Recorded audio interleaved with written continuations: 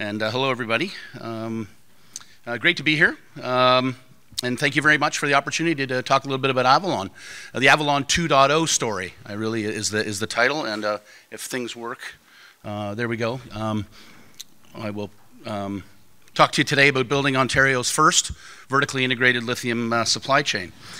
And I guess I'd like to start off with really the comment, what a difference a year makes. You know, last year, Avalon was here on the stage at the CENCAN Expo talking about the potential for developing our portfolio of assets led by our unique, very valuable and rare petalite deposit at Separation Rapids. We were talking about the strategy to create vertically integrated lithium supply chain and talking about filling in the midstream gap and building a bridge between the rich lithium resources of Ontario's north with the industrial and manufacturing markets and customers in the south. And over the last 12 months, and specifically the last 3, we've stopped talking because we're actually now doing. Ladies and gentlemen, good morning. My name is Jim Jakes. I am the Chief Administrative Officer for Avalon Advanced Materials, a company that's been in business for over 25 years, and I think many of you, I hope, are familiar with us. One of my key messages today is to introduce you to the new Avalon 2.0. A refreshed and reinvigorated company with a passionate mission to actually build a vertically integrated lithium supply chain in Ontario for Ontario. The epicenter of our strategy is, of course, here in Thunder Bay, where we now are a first mover and in the early stages of planning to build Ontario's first lithium hydroxide conversion facility, something that will create hundreds of jobs, direct and indirect, and other economic benefits, as well as ensure the road to a clean, secure, and lower carbon energy future that runs through this province and indeed through Canada. Because we're a public company, I need to state that my presentation today contains forward-looking information. Forward-looking information is subject to known and unknown risks and other factors that may cause actual results to be materially different than those expressed or implied. If you'd like a copy of our forward-looking statement disclaimer, it's on our website, or I can give you a copy afterwards. That's enough of the lawyers. As I mentioned, Avalon has a well-established history in the Canadian critical minerals industry, having amassed a strong portfolio of petalite and spodumene lithium deposits in Ontario, and heavy rare earths and zirconium deposits in the Northwest Territories. Under our founding management, Avalon existed for many years in the same model as many junior miners, discovering and accumulating deposits in the hopes of one day bringing them to production. Well, at Avalon, we're now turning that hope into real action. Avalon 2.0 is highly focused on commercializing our assets and maximizing our market potential in the North American demand for lithium and other critical minerals continues to grow exponentially. To ensure we accomplish that, the company has made significant changes and upgrades to its management and board. This past May, Scott Monteith was appointed as Avalon's new CEO. His career background is commercializing clean energy and wastewater treatment technologies, as well as legacy of creating value through multiple M&A transactions. I was privileged to join Avalon in June with a background in strategic consulting, partnership building, and industry experience in telecom and banking. And I had a stint as the president of Northwest Mobility, which was Bell's wireless subsidiary in the northwest of Canada. Scott and I have joined together with 2 other recent executive additions, being Ricardo Ilahorsky, a veteran Canadian metallurgical expert and mine developer, and Zishan Syed, Avalon's president. And the 4 of us combined make a dynamic and a diversified new management team.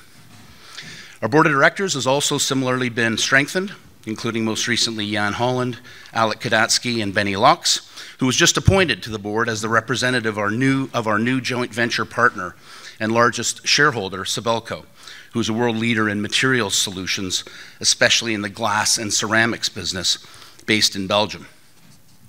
The new Avalon 2.0 executive team and refreshed board possess deep expertise now in resource development, commercializing assets, capital markets, and finance, ushering in a new era of commercial action and growth activity for the company. And it's intended to unlock real value for our shareholders while simultaneously answering the call from policymakers to help build and deliver the critical minerals strategies at both the federal and provincial level. Our new executive team has moved quickly to put the pieces in place that will see Avalon move forward, with plans to build a world-class lithium processing facility right here in Thunder Bay, and therefore to complete Ontario's first vertically integrated supply chain for the EV battery market. On the mining resource side, we secured a $63 million investment in Ontario from Sibelco to both bring our Ontario lithium assets, such as Separation Rapids and Lilypad, into production, and also to acquire new mineral assets as well. In quick succession to that major deal, we acquired a 383-acre industrial property off of Strathcona Avenue here in Thunder Bay. And we will process hydroxide there for the Canadian and North American EV vehicle and fleets for the decades ahead. Importantly, as part of that midstream strategy, Avalon also announced another key partnership with Metso Corporation of Finland to bring that European company's proven and world's best practice lithium conversion technology to Canada. It's an exciting time, and we're just getting started. These developments and strategic goals are to serve our core mission, closing the midstream supply gap. As I go tangential, we hear a lot about the lithium battery factories in Windsor, Stellantis plant. We hear about the plant in St. Thomas for Volkswagen, but no one ever talks about where the supply of that lithium is going to come from. We'd like it to come from Ontario. It should come from Ontario. It should be refined in Ontario. It should be sold and used in Ontario. And that's what we're all about. I like that. That deserves a clap. Thank you, sir. However, there's an even higher cause that our mission actually addresses, and it has to do with replacing what has been an offshore, outsourced, and increasingly precarious dependency on foreign supply chains with a new and, of course, now onshored domestic Ontario-based solution. Many, if not most, of North America's, indeed the world's, lithium battery producers currently rely on China for the refining capacity required to produce commercial-grade lithium hydroxide. It's no secret that the geopolitical ground is shifting, and that both Canada and Ontario recognize the need for a rapid strategic shift towards onshoring and the establishment of secure domestic critical mineral supply chains that represent the foundation of a true low-carbon future. What we're effectively talking about is moving from a high-risk, and it should be added, high-carbon global supply chain, as you can see on the screen, right, to one that includes, or from one that ships rocks back and forth from China, from Australia, right, to one that's a more sustainable, domestic, lower carbon footprint chain right here in Ontario. So the vision we plan to make into reality is to build a stable, secure, and long-term supply chain of lithium that's mined in Ontario, refined in Ontario, and again, used in Ontario, and to get aligned with the economic and strategic forces now unfolding with respect to the onshoring of all critical minerals, lithium and all others. This is sometimes referred to as building Fortress North America, which we eagerly support. Avalon's first step in actualizing this vertically integrated strategy has been to create a joint venture mining partnership with Sibelco and get our Separation Rapids finally up and into production as soon as possible. It's located 70 kilometers north of Kenora, and we recently announced a mineral resource estimate update that revealed a 10 million ton resource of measured and inferred lithium petalite at 1.35%, which was importantly a 20% increase compared to previous reports.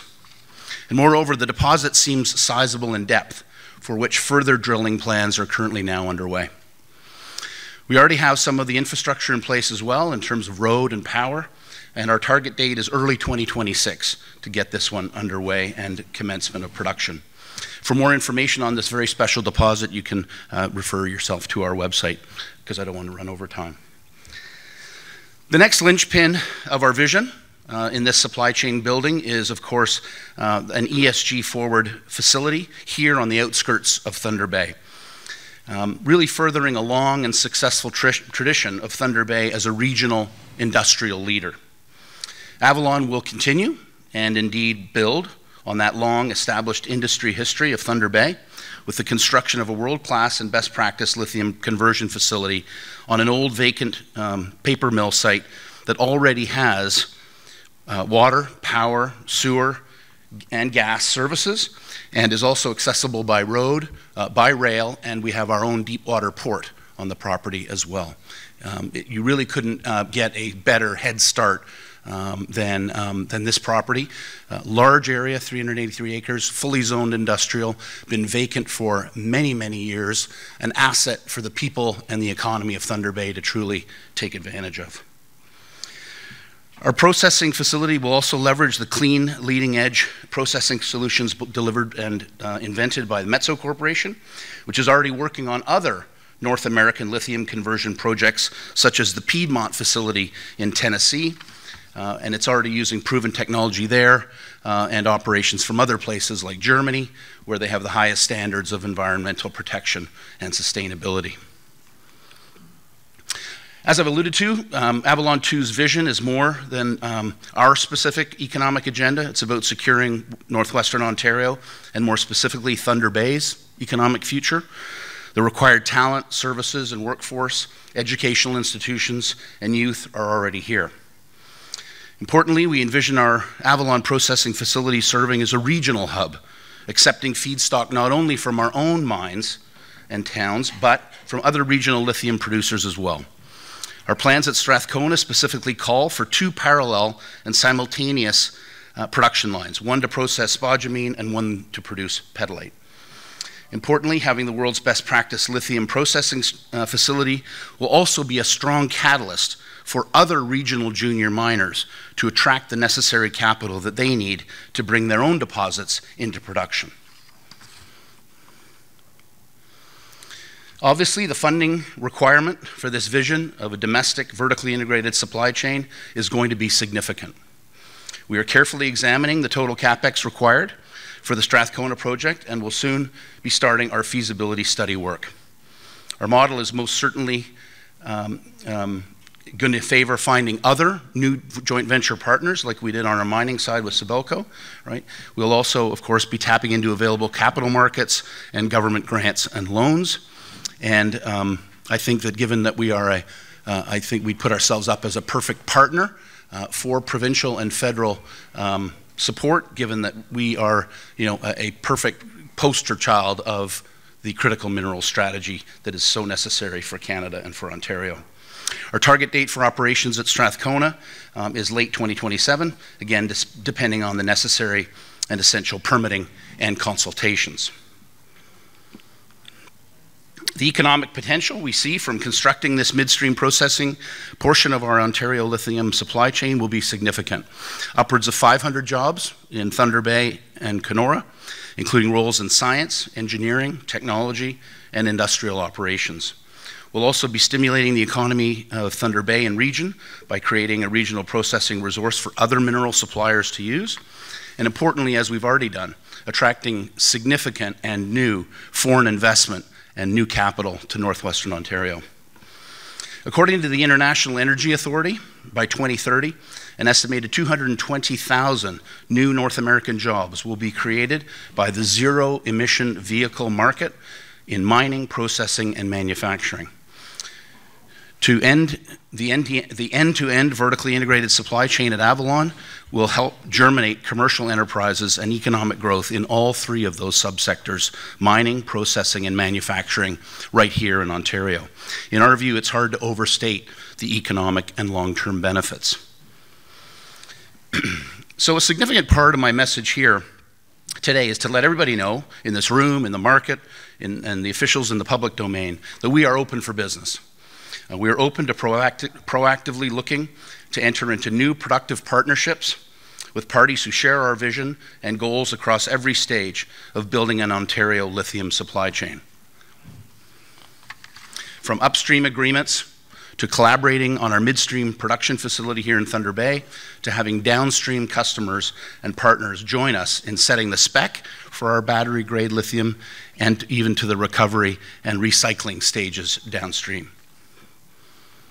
It's important that I also state our company's deep commitment to establishing new and durable partnerships with Indigenous communities, those that live within and near our operating footprint. Our senior management team has recently completed the first 3 weeks of an intense 8-week Indigenous cultural safety training program through the respected Sanyas organization called Core Foundations, and I'd recommend everybody have a look at it and take it. Our goal is to proactively educate ourselves, to be better listeners, and to learn how to be legitimate participants in reconciliation. We are also in the process of developing a land acknowledgement, soon to be published and adopted across our operations. These actions are all key, but only just the first steps that we will take in order to fulfill and exceed our consultation responsibilities. The success of Avalon's critical minerals development and vertical integration strategy is tied to the active participation of Indigenous peoples, and will be achieved by integrating their worldview perspective through ongoing engagement, collaboration, and benefit sharing, as outlined in both the federal and provincial government critical mineral papers. Here in Thunder Bay, we are also pursuing and looking forward to building educational partnerships with Confederation College and with Lakehead University. Many of the local professional services that we've already hired related to our Strathcona property are all graduates of both of these fine institutions. As a new and long-term stakeholder in this community, we are committed to furthering the research and development capabilities of these institutions and how that can be brought to bear with respect to responsible, sustainable development of Northwestern Ontario's critical minerals. So a year ago it was talk. This year it's a story of action. 1 year from now, our goal will be to be on this stage here again, providing you with a step-by-step update on how Avalon is advancing each of the strategic goals and projects we've outlined here, to demonstrate how we are creating real and large-scale economic value at the national and provincial and community level, while facilitating and securing Ontario's green energy future. We intend to show, not tell you, exactly the difference that 1 year can make. Thank you very much.